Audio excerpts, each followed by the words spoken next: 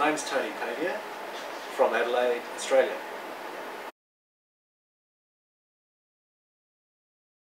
Yeah, it was a sports injury when I was like a pre-season before the season started, and I came off not playing and sitting down a lot to intense training, and because of that my meniscus cartilage got caught tough between in my knee joint during a training drill, and I felt a big shudder of pain go down my leg during a training drill, and from that point on really it's been nothing but trouble for a year and a half.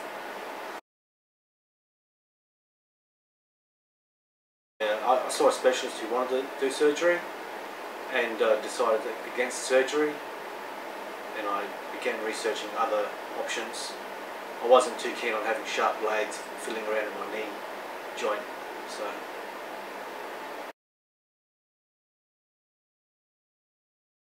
Injury immediately. The injury caused me to limp immediately.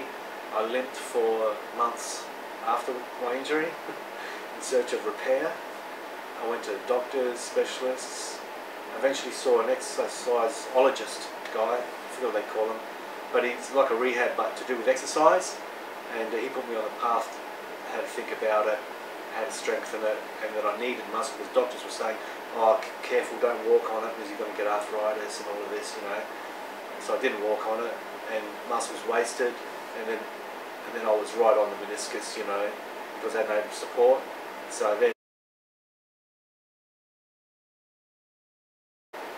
so I went in, had liposuction, had general anaesthetic pumped in, a whole bunch of water pumped in, and then that got mixed up with the fat and everything, and then extracted, and he spun it into T cells. They also took some blood and spun that into platelet-rich prototherapy stuff, and then that got mixed together and IV'd back into me, and also injected into my knee, into the damaged area. And that was Dr. Turan who did that.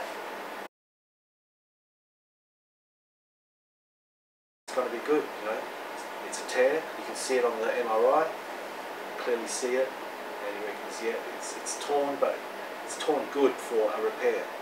I had to build it back up, got the muscle structure back up, and I was fine. I was, you know, I was okay. I could walk, I could work, I could, you know, almost run, you know, with the muscle structure.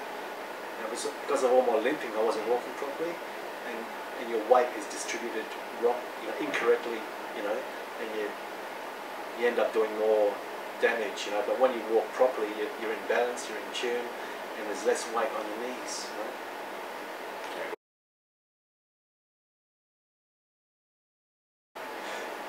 Well, I'll tell them to think very seriously and hard about what they're doing, what's wrong with them, and always get second opinions, especially with scans. Get, you know, scans from 2 places, and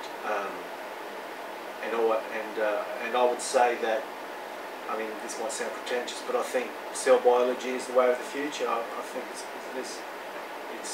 there. I think it's happening.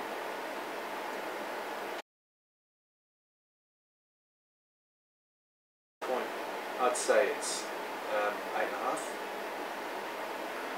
I've got the stem cells in here, and they have work right now, but at the same time I need to keep a muscular structure around it, you know, to support it.